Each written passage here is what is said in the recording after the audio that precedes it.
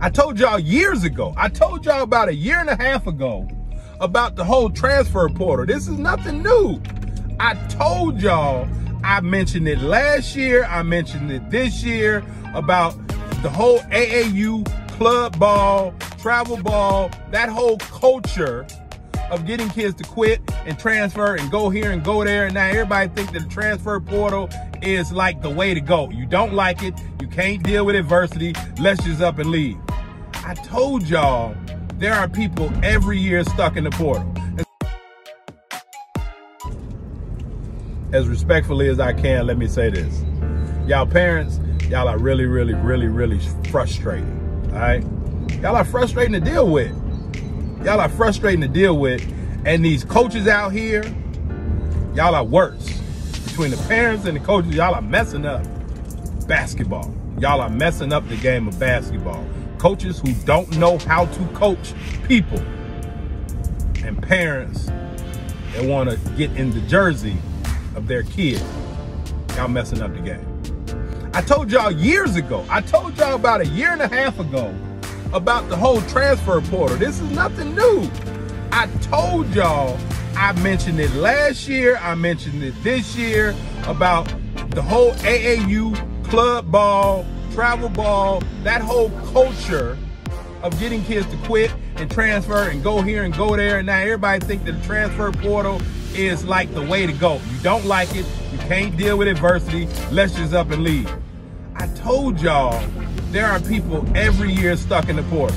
And so, hey, my man Jay-Z say, it costs you nothing, pay me no mind, right? So check it out.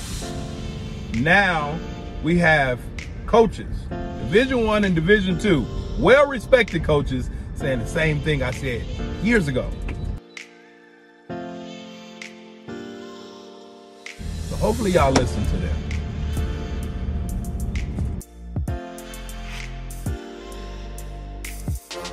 45% of players that went into the portal this year won't play basketball. Now somebody has put it up, and so everybody knows the number. Last year it was more, but nobody really talking about that. 45% of people that went into the portal this year won't play basketball this year.